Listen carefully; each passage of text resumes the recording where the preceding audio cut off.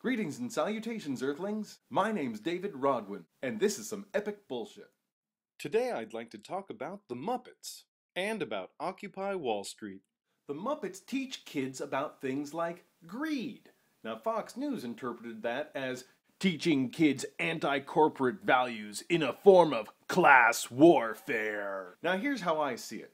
The very first Muppet movie in 1979 and the very newest Muppet movie that came out just this year have a lot of things in common. One, they've got a bad guy. Now here's the thing about bad guys. The bad guys in the Muppet movies aren't rapists and murderers. The bad guys in Muppet movies have one thing in common. They're greedy.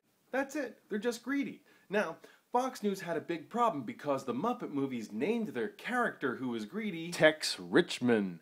And worse, he's an oil guy. Why are the liberals and Muppets always ganging up on the poor little oil guys? It's just not fair. But here's what the Muppets are actually teaching. It's not that it's bad to be rich, it's bad to be greedy. And to pepper spray your friends. And here's the more important thing. The way you win is not by defeating the greedy guy directly. Instead, what you do is you show incredible integrity.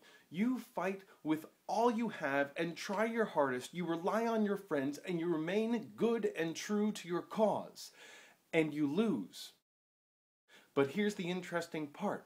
This is how you win even by losing. Because you set such an extraordinary example, the really greedy dude's henchman has a change of heart. You transform him internally by setting an external example to the entire world. And in both the first Muppet movie and the last Muppet movie, the greedy dude's henchman turns on him because he finally sees he can't live anymore with the terrible things he's doing. Like pepper spraying Elmo. And maybe that's the way Occupy Wall Street is also going to succeed. We're not going to be able to defeat the banks directly, but maybe we can change enough hearts. And maybe the henchmen will turn on the greedy guys themselves. Thanks! This was my first vlog. Leave a comment below if you liked it.